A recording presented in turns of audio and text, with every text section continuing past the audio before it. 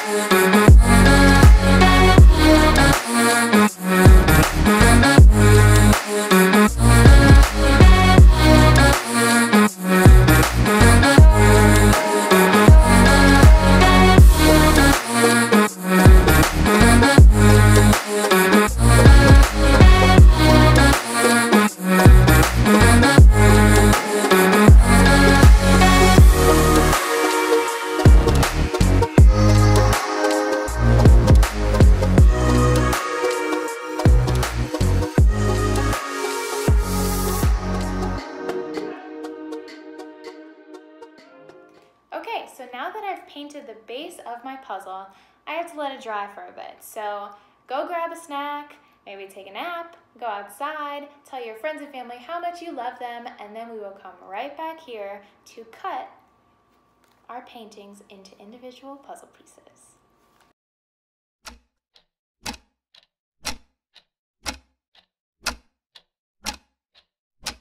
1 hour later.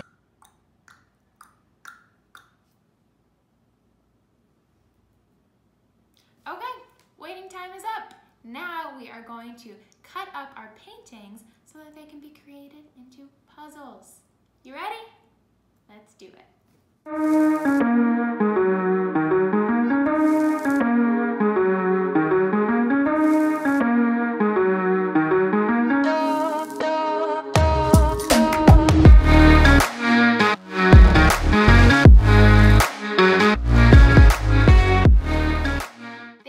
So much for watching this video as I created our I'm Puzzled Week activity. I cannot wait to see what you create in your own homes, and tune in next time for Abstract Art with me, Sam. Bye!